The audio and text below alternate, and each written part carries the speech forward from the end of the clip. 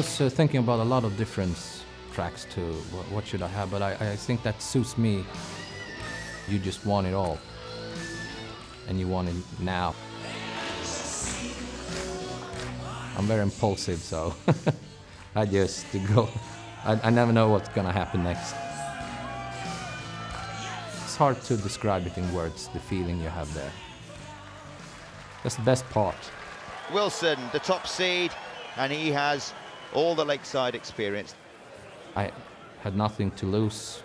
I mean, it's just amazing to play there against the #1 seed. He started up brilliant. I think he won 3 legs to 0 and had a 111 in average. Rather looking as though he's going to get battered here, isn't he? The commentator said, whoa, this is going to be the fastest knockout in the history of Lakeside. I mean, if I would heard that when I was playing the game, I would never come back from that situation. Yes, asking shot on the second leg. BDO Sajwani. Everything went so fast. Suddenly I had top for match and I took it out with the first dart. Game, shot, and the match.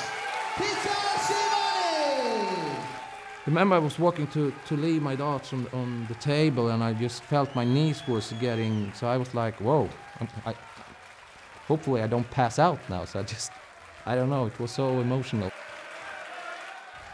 Feels a little bit unreal when I look back to it. If you're gonna be there and play, you want to play against the biggest name. When I get in the zone, I'm just playing my own darts. If I get a chance, I believe I can take it. I think I can beat all the players that's in the tournament, absolutely.